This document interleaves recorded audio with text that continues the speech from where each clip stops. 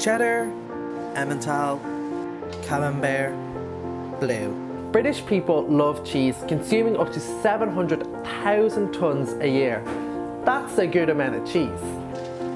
And here in Paxton Whitfield, Londoners have been buying cheese for centuries. We are London's oldest cheesemonger. We have been in this particular building since 1896 and running as a company since 1797. But it's not just the common folk that enjoy the shop's impressive range of 150 cheeses. We've been royal warrant holders since 1850 when Queen Victoria first awarded us that, and we currently have 2 royal warrants to supply Buckingham Palace and Clarence House. We make regular deliveries to the palace. So what makes a cheese worthy of Her Majesty's refined palate? So this is a truffle brie. Wow. So what we do is we take a whole brie de meaux like this, and then we cut it in half horizontally.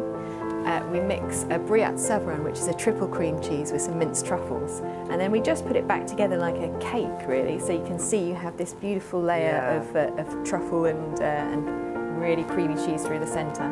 So it's very light. Absolutely. Great for dieters.